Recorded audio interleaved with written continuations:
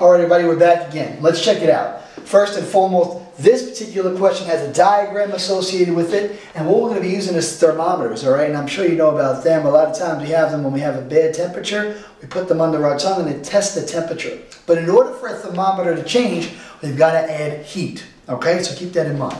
Let's check out the question. It says, the thermometers below show the temperature of a liquid at the beginning of an experiment and at the end of an experiment, okay? So if you look at the beginning, the thermometer reads 60 degrees Fahrenheit. So it's 60 degrees Fahrenheit, okay?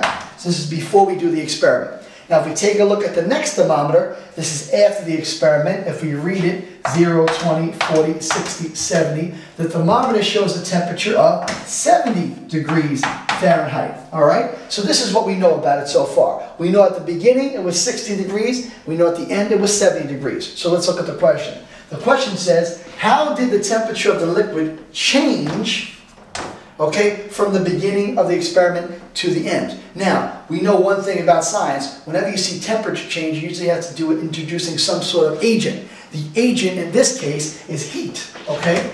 Heat is what has been introduced. So because we introduced heat, we'll make a little fire there, okay, to the thermometer, the temperature obviously was raised 70 degrees. So the choices that we have would be A, okay, B, C, and D. Now, A would be, well, what is the temperature change? Did it go up 20 degrees? Did it go up 40 degrees? Or did it go up 10 degrees? Or did it go up 60 degrees? Well, we know, based on the two thermometers, that the heat was raised only 10 degrees. All right? So what we see here is we have math, we have science, and we have English all wrapped up into one. It's an interdisciplinary question, so keep your brain sharp for something like this.